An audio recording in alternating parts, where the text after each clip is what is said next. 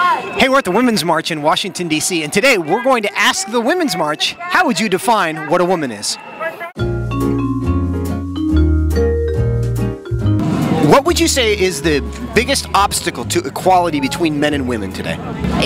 I'm always treated differently. I think the biggest challenge is the mindset of a lot of white men in particular in this country. I mean the administration, hands down. I think there is such a thing as entitlement. Pads, you know, you can think of a plethora of reasons. And I see it quite often when the men jump in front of me to lift things or to back a truck onto a trailer or anything like that. There's just a big struggle for respect in employment and assignments that were given and pay that was given.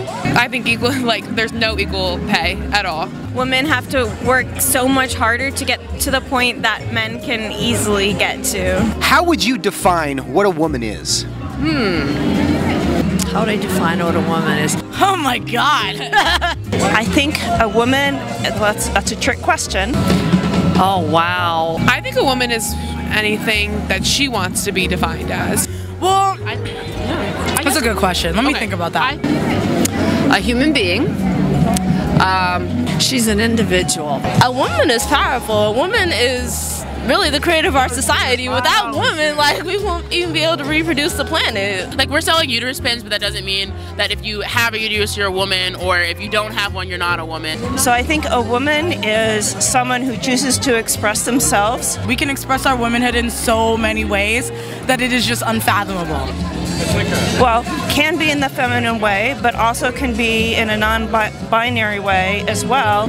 Wow. How would I define what a woman is? There's so many aspects. A woman is love and strength and power. In a short interview, I'm not even sure how to answer that. A woman is anyone that identifies as a woman. Simple as that. I think a woman is if you identify as a woman, if you want to be a woman, then you're a woman. Are there any innate differences between men and women today?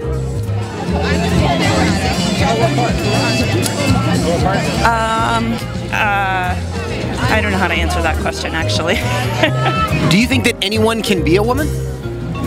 Anyone probably could be a physical woman if they would like to. If they want to. Yes. I think it's a choice. Yes. Yes, because I think it's a mindset. I think anybody can be a woman. Can anyone be a woman? I think it's a process. Yeah. How would you define what a woman is?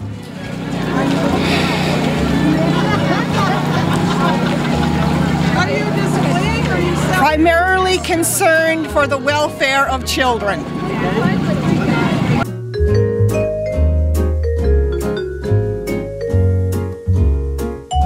What would you say exists to help people answer questions about faith and culture?